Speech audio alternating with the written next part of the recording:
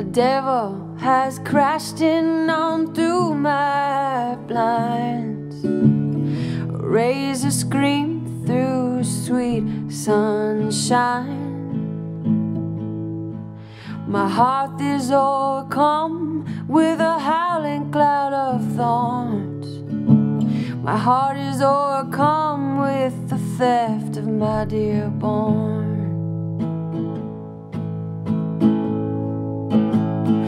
And I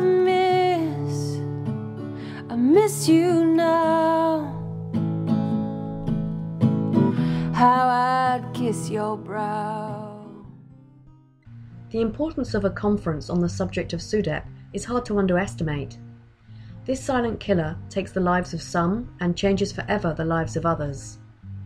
If such a conference helps shed even a glimmer of light on this dark subject, it could be invaluable, both for the scientists to learn from the families and for the families to gain insight from the scientists. The PAMI conference has a very detailed and thought-provoking agenda that covers the spectrum of issues relating to SUDEP. We are looking forward to learning more about the physiological side of SUDEP and interacting with health professionals and families affected by SUDEP.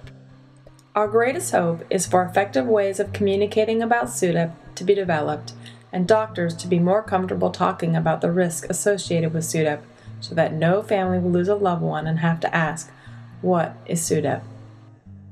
I expect this conference will help many to not feel so alone in their journey and give hope for the future. Sharing information regarding the potential for SUDEP may be upsetting for many, but this knowledge may foster better compliance and follow-up. This conference is different because it is like a puzzle where every attendee has different pieces, and by exposing everyone to all the pieces, we dramatically increase the odds that someone will pursue a new direction that will lead to a breakthrough. It is critical to have events like this for people to learn about SUDEP, to push the community forward, and to generate awareness. My daughter will always have uncontrolled seizures, and every morning when I wake her up, there is a split second where I hold my breath in the fear that her skin will be cold when I kiss her cheek. My hope for this meeting is that discussions surrounding SUDEP prevention will go beyond just seizure control in order to provide hope for those where control is not attainable. If PAMI helps to raise awareness in even one family, to take the necessary precautions and work to lower the risk of SUDEP for a loved one with epilepsy, it will have been worth all of the effort that went into it. One thing that I have learned over the past 10 years is that it is impossible to make any progress in the fight to prevent SUDEP without the cooperation of all parties involved, doctors, families, and researchers. Hopefully PAMI will begin a productive, open dialogue which will be sustained throughout the coming years. This conference is significant because it will better coordinate researchers and advance the scientific agenda.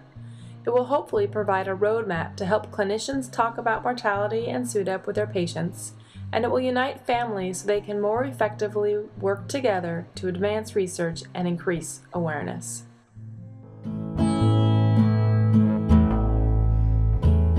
Oh, my dear mother, if hear me you may, do not let those black thorns tear the grace of thy name.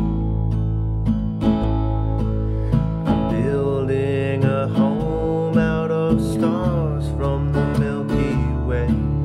I'm gilding a home with the peace the angels bring.